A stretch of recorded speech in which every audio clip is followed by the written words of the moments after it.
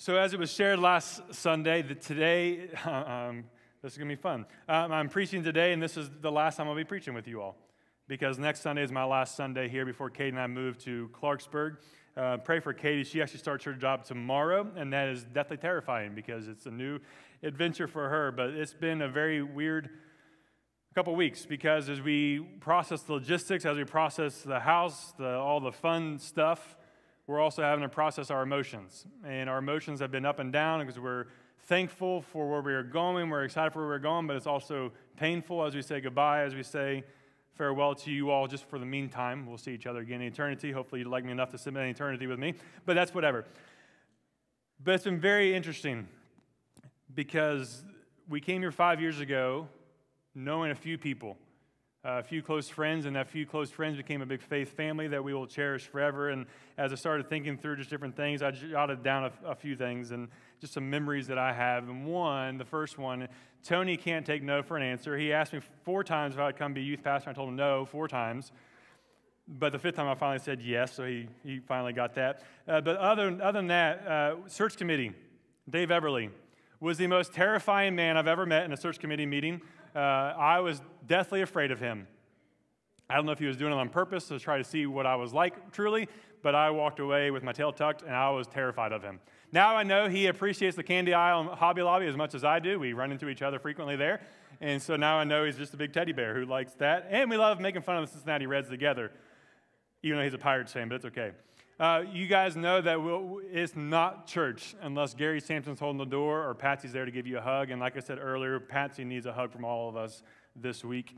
I'll always remember that my very first time ever preaching here, back in 2017, Chad Yoho walks up to me with this most encouraging look on his face. That's been my first warning. He wraps his arm around me and says, "Don't suck." Little does Chad know, before every single sermon, I stand before you and think to myself, Scott, don't suck. So thank you for that, Chad. If he ever walks up to you with an encouraging look on your face, run away. I one time even told him that I look at him for his encouraging looks during worship, and now I don't do that anymore because now he makes faces at me. I'll always remember when Chad, Tony, Brett, and I went to Otterbein to watch Marietta and Otterbein play, and that's the first time I ever went to a Marietta basketball game. And Hugh Buzzard, not superstitious, but Office fans, he was a little stitious. He noticed the fact that they were losing terribly, and this was my very first game ever attending, so at halftime he said, "Scott, you got to go." Thanks, Hugh. I always remember the first time I ever stood upstairs in the Summit or the Vine, and I just thought to myself, I have no idea what I've gotten myself into. This is definitely terrifying. We're standing in the sound booth with Mike Coyner as his daughters, Emma and Audrey, led worship. They were singing All the Poor and Powerless. I'll never forget this. I can never hear the song the same way again. And Mike's supposed to be running sound, but instead is harmonizing with his daughters in the sound booth. And I'm witnessing one of the most purest forms of worship I've ever seen in another human. It was amazing to watch a father and 2 daughters worship together.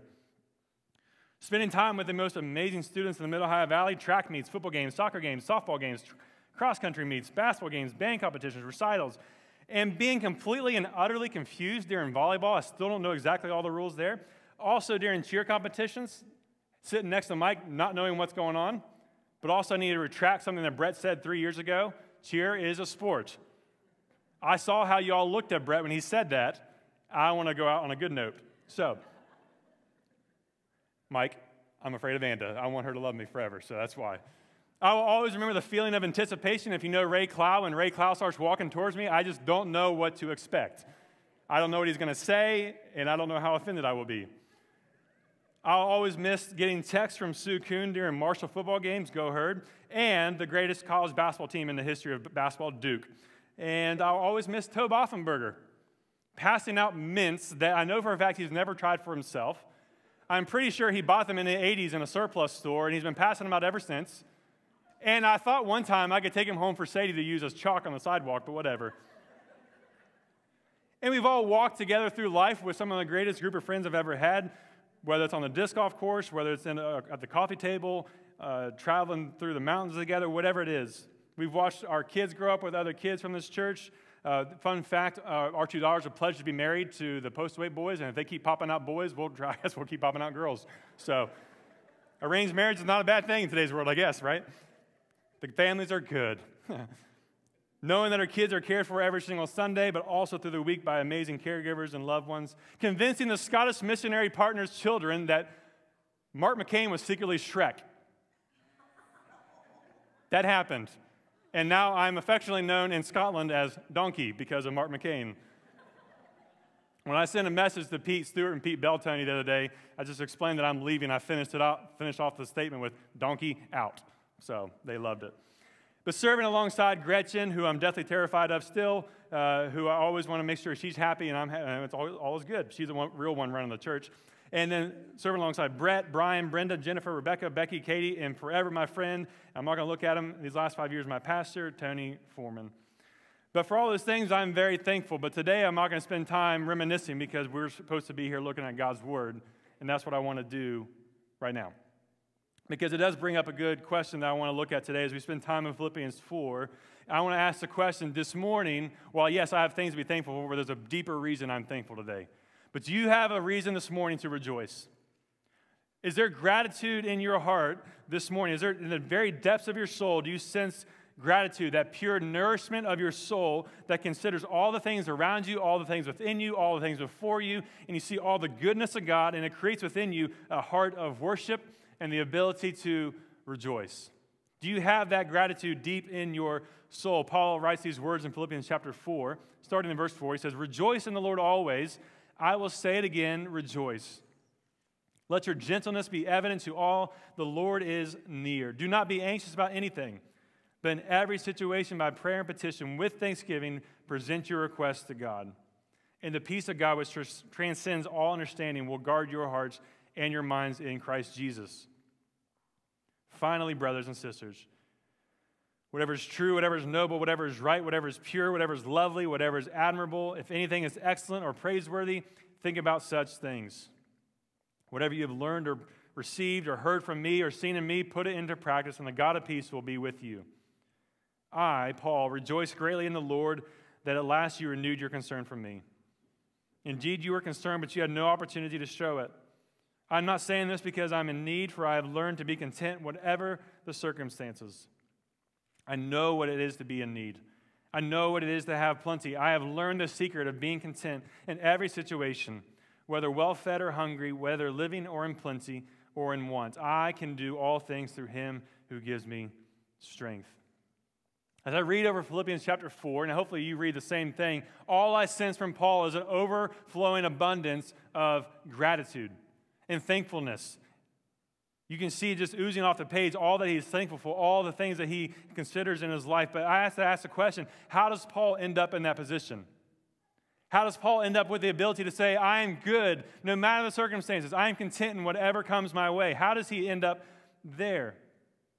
Because as I look around the world today, I think you all would agree, gratitude seems like a lost art.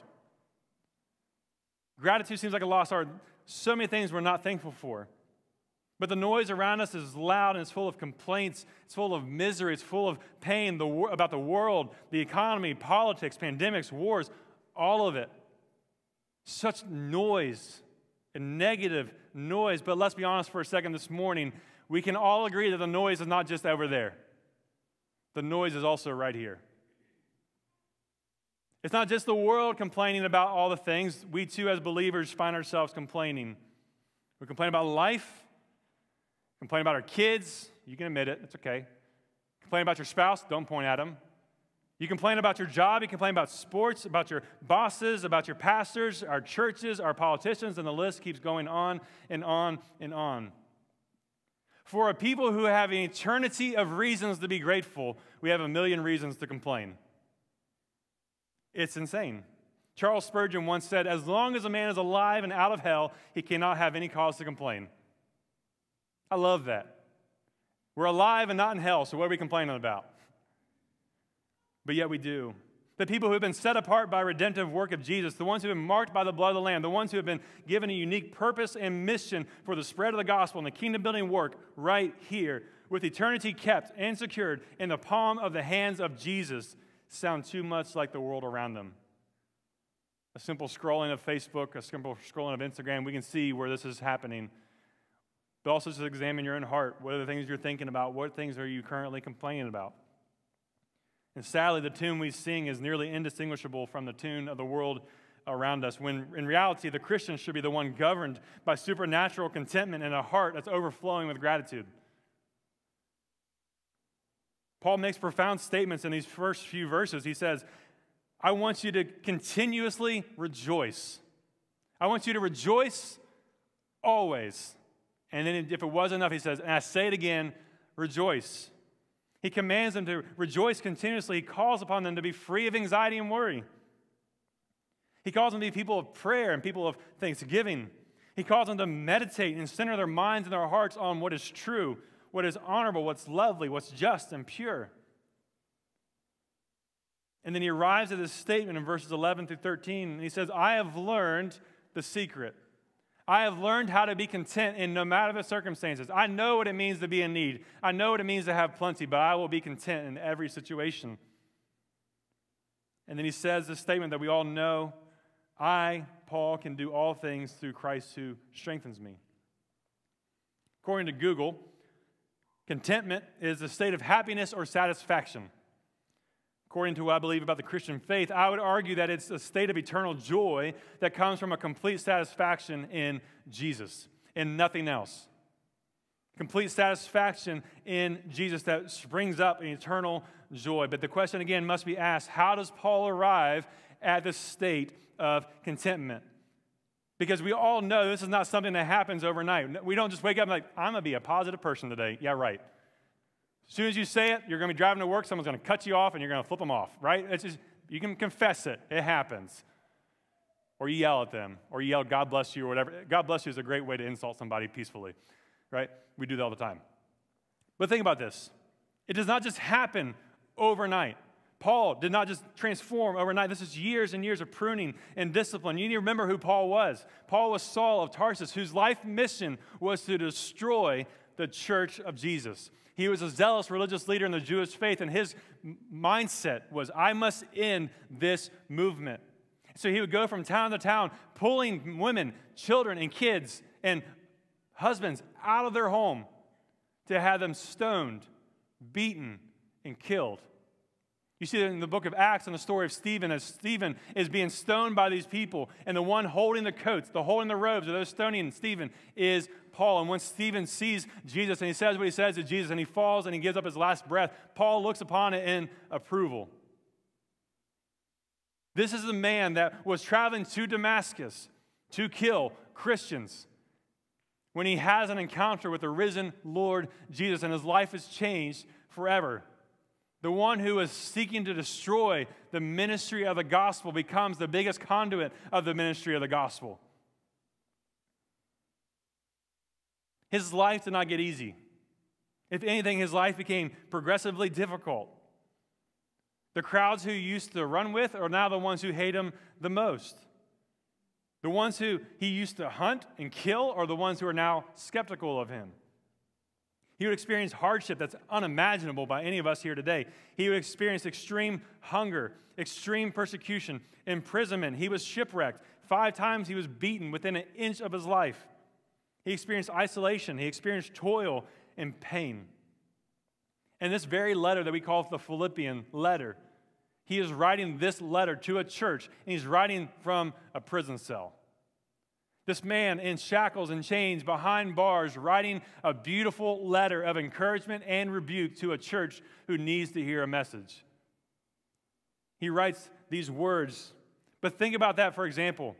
Imagine Paul sitting in his prison cell, dependent upon guards to provide him food, dependent upon the church to show up and provide food, to provide clothing, to provide clean stuff.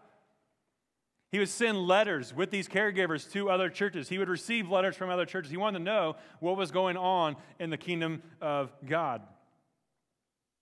And this letter comes from him, and he goes to the church of Philippi, and this letter says, rejoice in the Lord always. Don't be anxious. Be content in all things.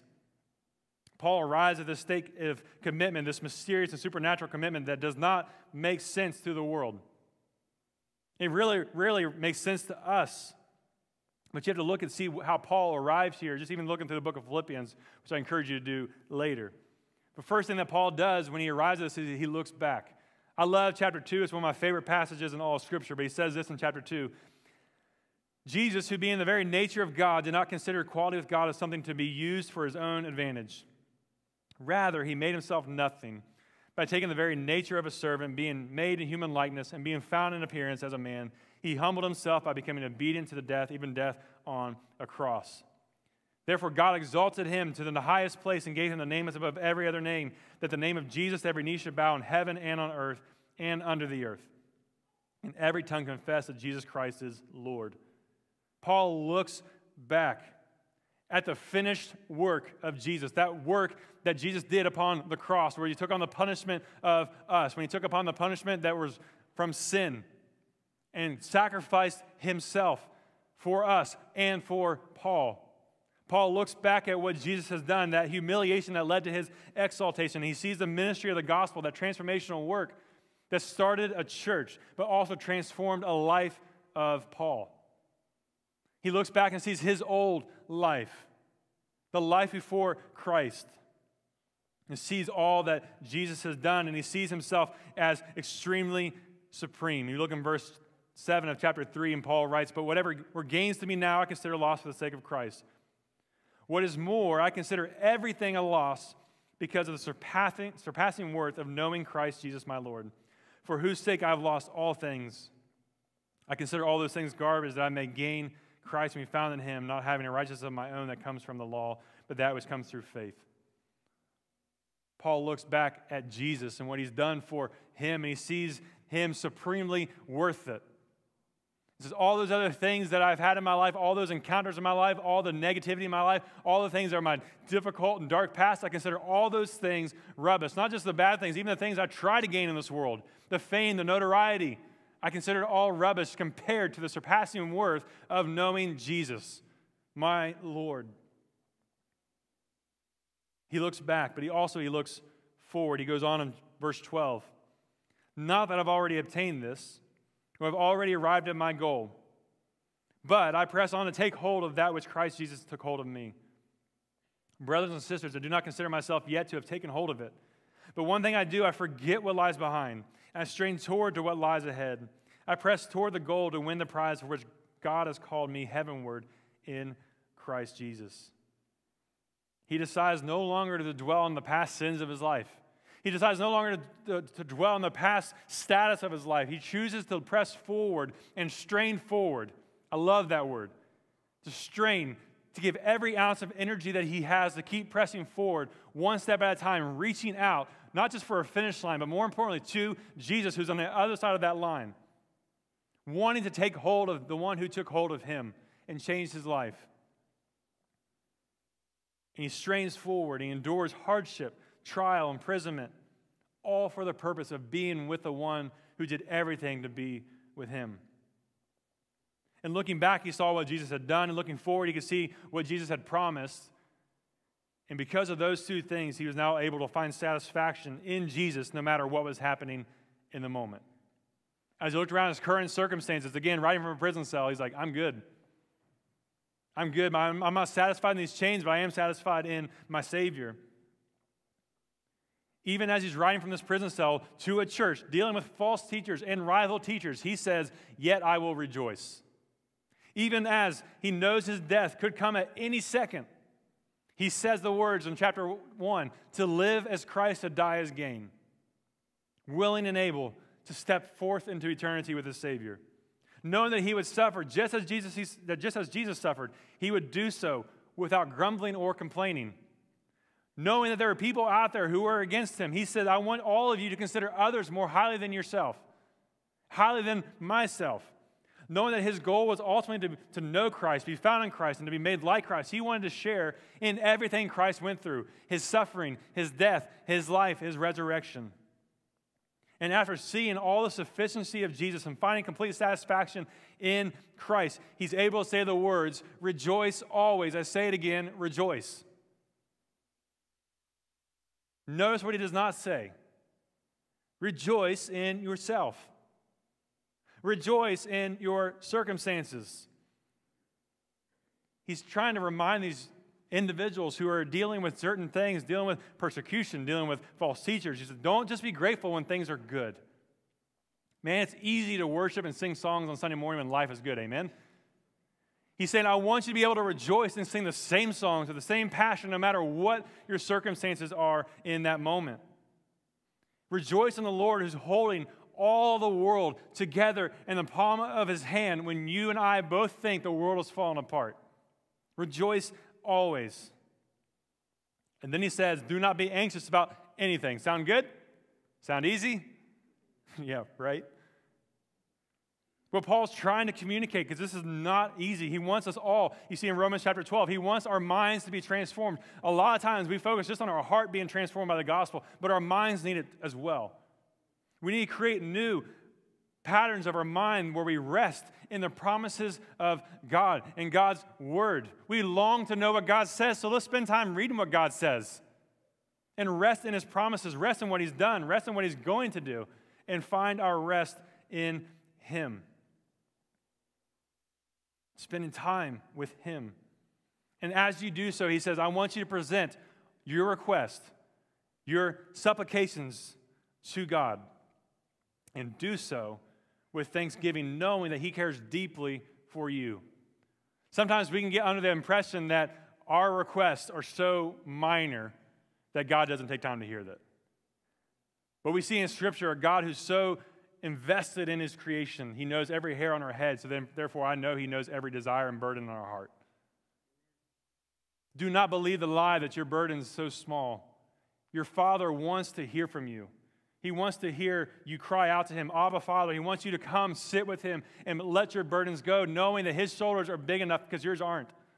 He'll take care of all those things. He knows you so much. He cares for you so deeply that he sent his son, Jesus, to die for you.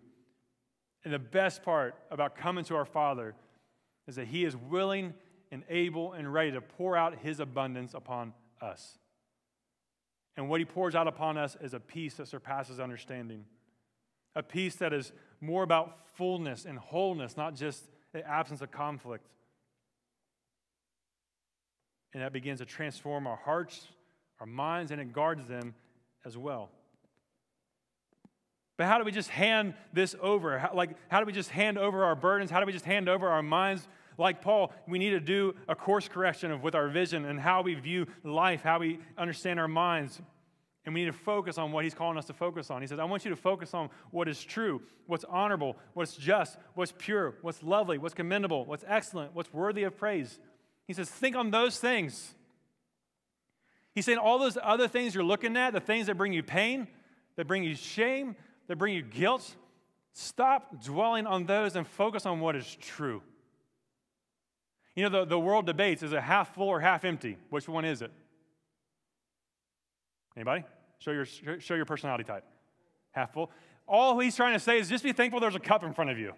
That's what we're seeing here. It's not about just positive thinking. Just be good that our glass is half full. I'm going to be positive today, or I'm going to be a pessimist. My glass is half empty. Oh, woe is me, Eeyore. No, it's like I want you to just be thankful that there's a cup before you that God has placed in front of you for a blessing and for an honor for you, and a provision for you. He provided honey in a rock. He provided water from a rock. He provided manna from heaven. He wants to provide for you, and he does so every single day. It's a discipline of removing the things in our life that are destructive, the things that are constantly blocking out the glory of God, the things that are constantly blocking out the goodness of God in our life. How many of you have been able to find freedom when you have removed something damaging from your life? Hopefully all of us at some point can say that. And what we're trying to see here, and what Paul is trying to communicate to us, is that we need to remove the very things that block God, because God wants to dwell fully within us.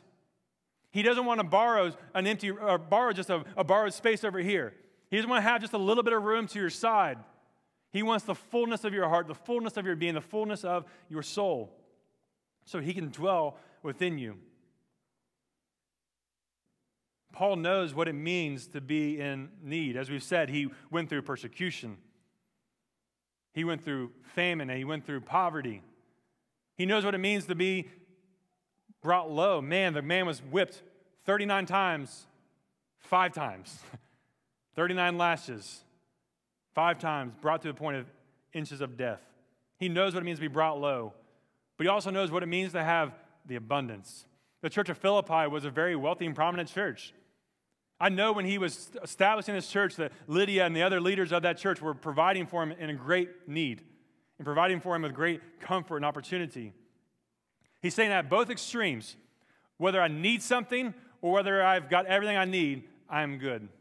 I can be content. Because he knew that Jesus was enough, he knew that in and through the strength of Jesus, he could do all things. Confession here. Middle school basketball. Hot stuff back in the day, middle school, Hamilton junior high basketball, I was pretty good. No.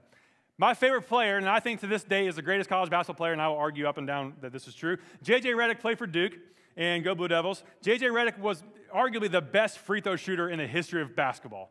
I think his career free throw percentage is like 97%.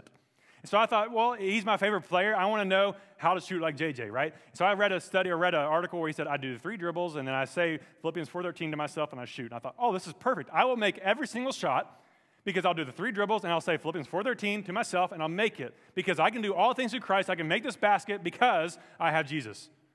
I was not a 97% free throw shooter. I quit basketball because I lost my shot, okay? It ended in middle school terribly. 2-18 season, I think, was what it ended up being.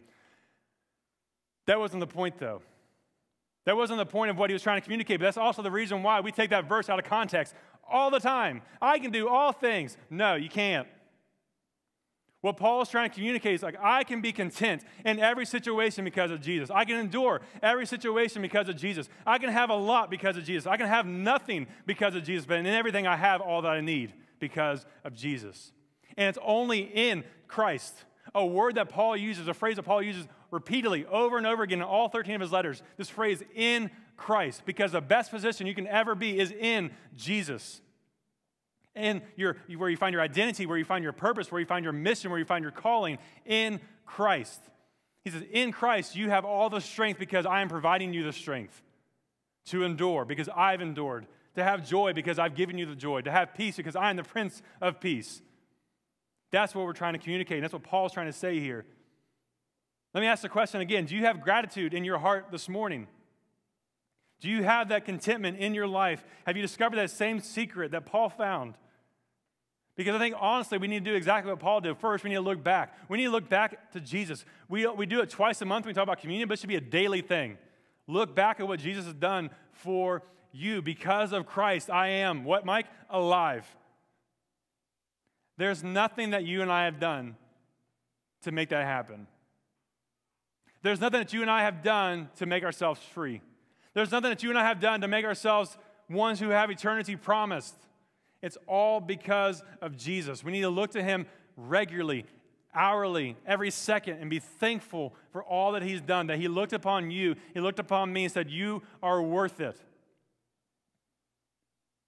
So here's the worth. Here's the value that I'm bestowing upon you. I'm going to die for you so that you can have eternity with me. So we need to fix our eyes on him, not just look at the things that are true or honorable. We need to look to Jesus. All those things can be summarized up by looking at Jesus, the author and perfecter of our faith, who's now seated at the right hand of God. He's seated because he's done. His work on earth was finished. Everything that you and I needed to do is now done. And now his Holy Spirit's alive and well within us, transforming us every single day. The second thing, we need to look forward to the promise of Jesus ahead. It's easy to get caught up in the mess and the noise of life and say, well, the world's just falling apart. When I think Scripture says in Colossians, all things are being reconciled back according to himself. And that God is sovereign over all things. So even though things may be spiraling all out in our minds, everything's working in the plans and sovereignty of good and gracious God. The one who's already written the end of the story. The one who's written a story about a king who's coming back for his church. This church who's not just longing for eternity. Yes, we long for eternity. But now we long to see a king come. And until the time comes that he does come back, we're going to be on mission. We're going to be with a purpose. And we're going to serve not just this church, but this community and to the very ends of the world. Because we truly believe and live with a sense of urgency like he could come back tomorrow. Knowing that Jesus could come back tomorrow should change your sin life. It should also change the way you serve. It's not just about us. There's an entire world who needs to hear the story of Jesus. And when I read Revelation chapter 7, the entire world is going to be bowing down to Jesus one way or another. And I'd rather hear every tribe, tongue, and nation proclaim that he is Lord together in eternity for heaven than in eternity in hell. We need to look backwards at the finished work, to look forwards at the promise of Jesus, knowing that it is kept and unfading, unperishable. It's right there in his hands. And then third, we need to look around now and see what God is doing and shift our focus to him. We sing the song over and over again that even when we don't see it, God is working. You look around in your life now right now, and you're like, my life is an absolute mess. It might be. That might come as a surprise to you, it might come as a surprise to me, but it actually doesn't come as a surprise to God. That even in that mess, God is still working and orchestrating and calling and redeeming and reconciling and purchasing what already belongs to him. He's still at work even when you don't see it or feel it. And maybe the best thing for all of us to do is to stop looking around and stop listening to all those things that cause us nothing but pain and anxiety and start looking to the Prince of Peace in the person of Jesus and to rest in his word, to spend time with him in prayer, to know the same Spirit of God that raised Jesus from the dead is the same Spirit of God that's now living inside of you, who's transforming you from the inside out right now.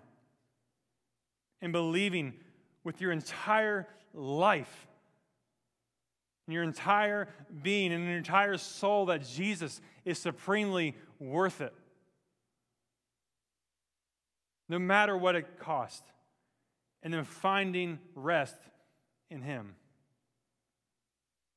Augustine, the great patron of our faith, once said that we'll never find our rest until we find our rest in thee. We long to rest.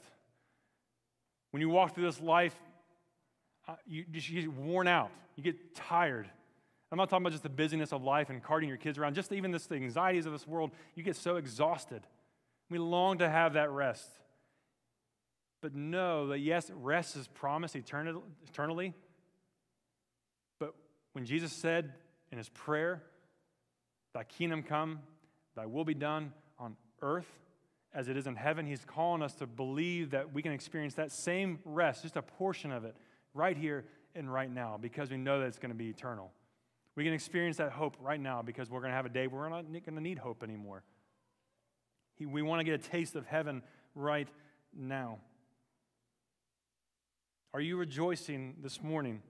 Do you have a reason to sing? Do you have a reason to be grateful? Christians, hopefully you can boldly say, 3 of you said yes.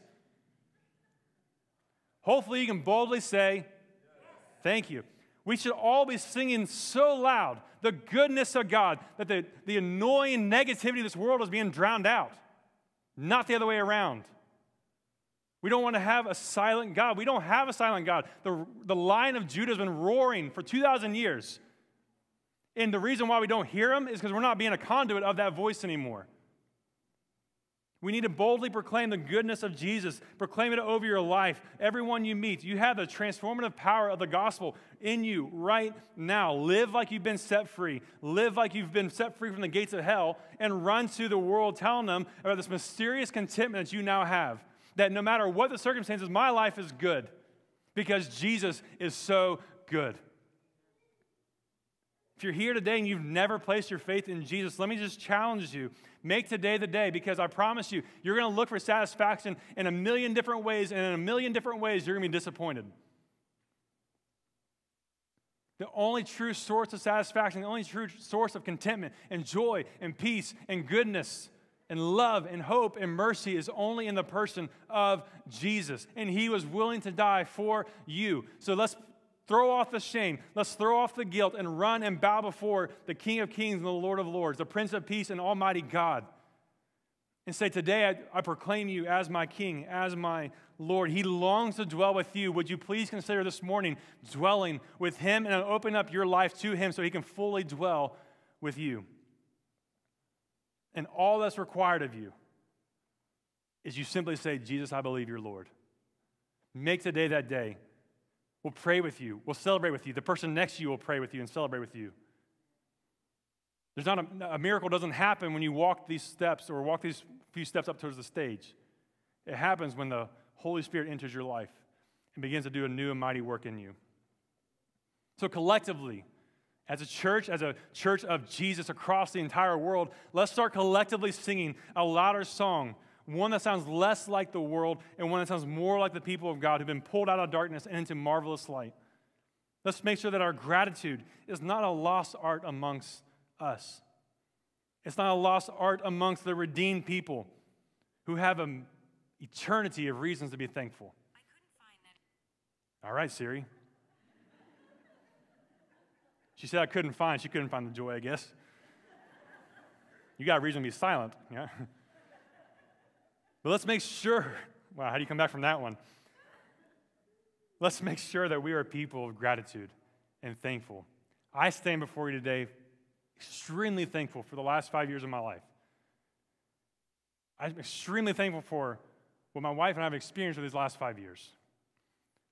I'm more thankful of Jesus, who came and died for me, to redeem me, who redeemed my wife, and who's redeemed you. I want you, above all else, to know and worship him. Don't worry about what happens to me. I could be gone tomorrow, and that's fine. I want all of us to be together in eternity with Jesus, worshiping one another, and have the biggest family reunion we've ever seen in this world. So my prayer over you is simply this: rejoice in the Lord always. I will say it again, rejoice. Let your gentleness be evident to all. The Lord is near. Do not be anxious about anything, but in every situation, by prayer and petition, with thanksgiving, present your requests to God. And the peace of God, which transcends all understanding, will guard your hearts and your minds in Christ Jesus. Finally, brothers and sisters here today in this room and online, whatever is true, whatever is noble, whatever is right, whatever is pure, whatever is lovely, whatever is admirable, if anything is excellent or praiseworthy, think about these things. Whatever you've learned or received or heard from me or seen in me, put it into practice, and the God of peace will be with you. I rejoice greatly in the Lord that at the last you renewed your concern for me. Indeed, you were concerned, but you had no opportunity to show it. I am not saying this because I am in need, for I have learned to be content. And hopefully we can all agree we've learned to be content in whatever situation or circumstance. We all know what it means to be in need. We all know what it is to have plenty. We all have learned together this morning, hopefully, the secret of being content in every situation, whether well-fed or hungry, whether living in plenty or given or in want. We, Faith family, we can do all things through him who gives us strength.